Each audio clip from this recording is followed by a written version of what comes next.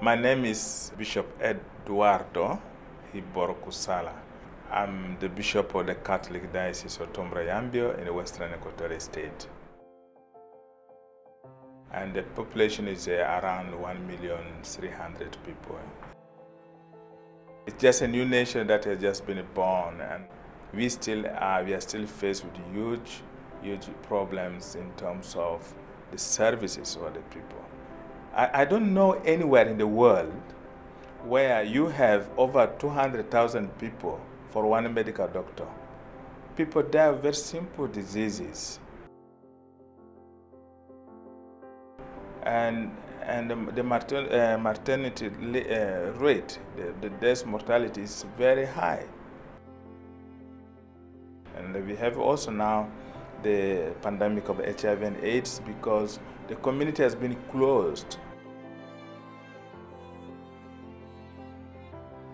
And the issue of water and what people drink, you can't call it water. It's terrible. I'm disturbed by the sight of children who have no future, no education. I'm disturbed by the sight of old people who are worried about their old age, single mothers, orphans, widows and widowers. These things disturb me.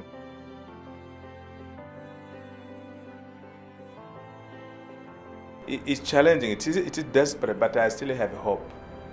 I've not lost hope.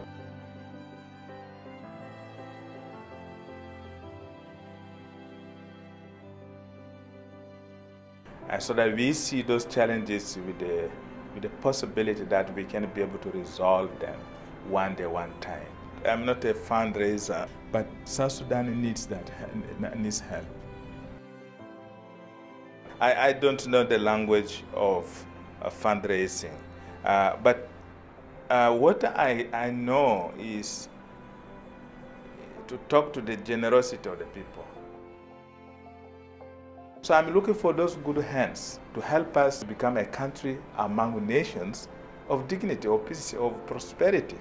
So this is my cry, and I ask your prayers, and I know that the people in the United States love God, and I ask you to pray for us as we do for you. Thank you.